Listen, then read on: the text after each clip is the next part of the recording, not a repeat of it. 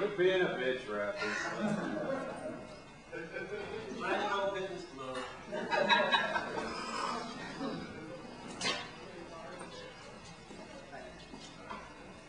Besides, you've got the sex shark on the son of it. Prove it.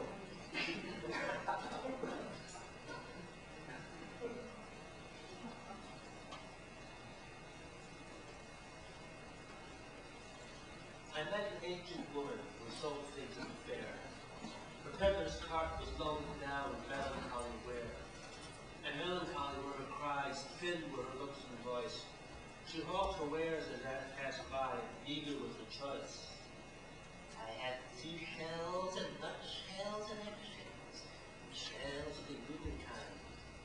This shell once held an oyster, and this a human mind. I fear the ancient woman. You peddle empty toys. You cannot sell such trifles to carefree girls and boys. Oh, kiss me on the lips, young man, and dance me about my heart. I'll show you such big dances all men wish, pleasure your foolish heart. I kissed the crown against my will and danced around the barrel. The seashells danced, nutshells rolled, the eggshells filled with marrow. The human skull began to bawl and cried for arms and legs. He plays the fiddle at the fair and holds a happy face. But off she flew, the ancient crone, whom he had kissed and danced. And still to hear a peddler's call, I stand like one entranced. I have seashells and nutshells and eggshells, and shells of human kind.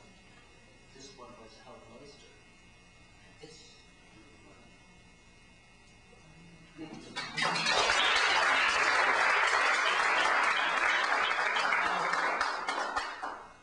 None of the things I'm doing tonight are by me. That was by Victor Howes. Anybody who's been to New Arts Collective must know.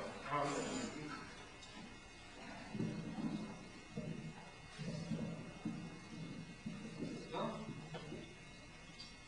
in 1989, Stone Street magazine published a book that I did with someone who used to work at Pine Street Inn. It's about the homeless, and with proper sarcasm, we called it rent-free. And Phil Thomas, my co-author, my collaborator, is something of a recluse. He does not come to party meetings to read his stuff. I decided I wanted to read some of his stuff. 2 poems, both about tragedies that befall the homeless, and one of them is death. Salvici. Long before Salvici lay there in casted, static memory, discarded anti-abused tragedy, where the truth dropped from the sky on his coke-bleary children who coughed bad excuses for missing the wake, and reopened the pedal coffin for one final peek. Sal was a street corner swan, creating an accordion jowl neck from his puddles cologne cloud, in which and where swiveled to where the action was. Two-tone jeans, medallion antecedent, airport fuel and fog, kingdom shadow, answer effect, cigarette exhalations perfected in Mama's dim dens of crucifix, St. Anthony in red velvet. Sal's love had been loving before his decline. Two-fisted ranocchio romance, cruising the neighborhood for curious hearts to sway away the night with. Woozy dreaming and boozy abandon. Stunnard, the Casanova had been duped by some fickle affectation, tethered sweet intoxication, sneaking tippy-toed ravenous, waiting for the big looting of gladness in a misty gulpless heart.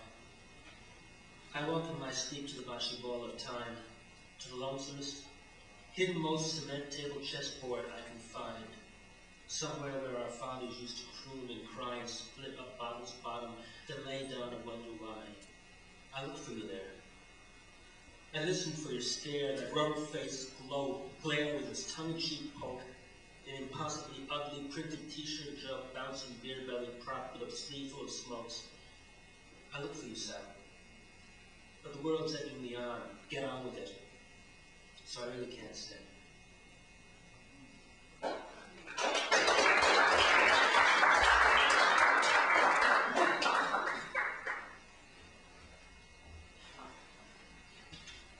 There's some people who actually get their own apartment and can't handle it. Very sad, especially when they've been waiting for years and years. Larry Smythe. I remember how Larry Smythe breathed his first sigh of relief the day his room came through.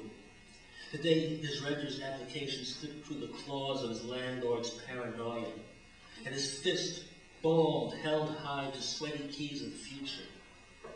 I recall even thinking somehow that Larry had finally found a sort of hometown Gethsemane tower, perched over or at least away from the grand melee of survival, where he could shiver in dreamy remembrance of lapping returns to the foamy banks of holy desolation's doorstep.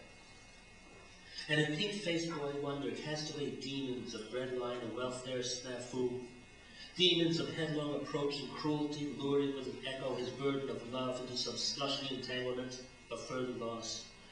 Demons of a father's caress around the neck of exuberant childhood, leaving questions limp and bloody in the playground crucifixion.